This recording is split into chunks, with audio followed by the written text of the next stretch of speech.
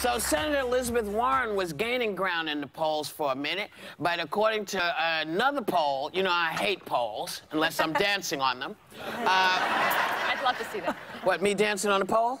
We'll show you the pictures. Joy and I have pictures of her. No, we don't. Half of her supporters seem to have bailed on her in the past month. And some folks are saying, well, did she push for Medicare for all too hard?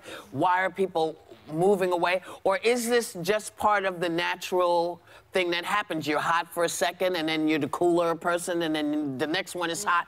Or is this what normally should be happening? Mm-hmm.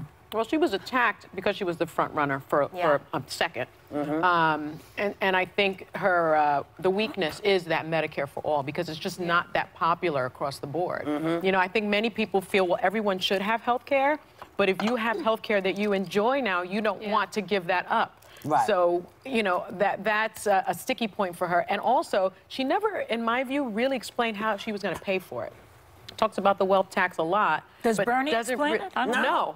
He doesn't explain it either. Problem. And he actually takes credit for it, right? He says, yes. I wrote the bill. He sat at the table and said, you know, I did that. Yeah, like, but how do you pay for it? Well, and it sounds like in her plan, if you actually dig deep into it, the taxes could go up for the middle class to get this Medicare for all. And I've struggled with this. Well, she says that's not true. She's talking about 2%. But I don't think anyone understands. She says no one really understands, to your point, where the money's going to come from. But it's going to have to come from somewhere, because it's a lot of money to pay for that. I think she thinks this country, Amazon can pay for it. Amazon can pay for it. This country was founded on choice, right? And this, I think, goes totally against what this country is and what it always has been. And you can't take choice away from the American people. And that's been her problem from the beginning. And we've talked about, you say this all the time.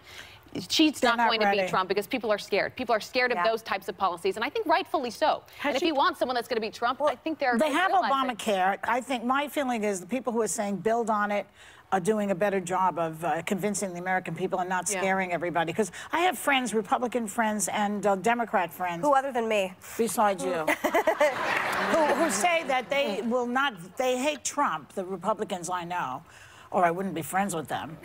That's not true. Happy Thanksgiving. That's not true. But I mean, I don't expect my friends to be in love with Trump and hang out with me, to tell you the truth. Mm-hmm. But they say not Elizabeth Warren. No. And I had a big argument with them in a way, because they want to hang on to every dime they've got, these people. They're very rich. Mm-hmm. And, but you know, having said that, I don't think it's plausible that she's going to make a dent with this plan. I think you have to be practical in this country. Yeah. Isn't you she know? shifting, Her position plan a little? was the Green New Deal of healthcare. It didn't make any logical sense for how anyone's going to pay for it. And by the way, I know you hate polls, Whoopi, and you do me a solid by placating me because I love them. But a big jump, 28% to 14% since October, is hemorrhaging. She's flatlining right now. And it's if you're on her campaign right now, you should be very, very, very concerned seeing the trends going down. Mayor Pete's going up. But again, Oppo dumps, everyone, it makes an impact. And I think she hasn't done an efficient and concise enough job explaining just the simple question, what for people who don't want it taken away? Mm-hmm. What are they going to do? The people who don't want their health care taken away. Americans do not like things being taken from them across the board. Well, not at this point, since so much has been taken away from them. You know, we're at 99% of the folks are working to pay those damn taxes. To pay taxes. But somebody's got to be done. I'm sorry. Well, I have a Medicare card. Andrew Yang has a great idea. Yeah. He's not going to be president. Doing well. You don't know. He's not. Well, you know what? I'm okay with that. What I'm not okay with is this blindness that people have against this idea. I want to know, why can't we ask the biggest billion-dollar companies to put some money out for us who have built the billion-dollar companies with them? I don't think that's a bad thing.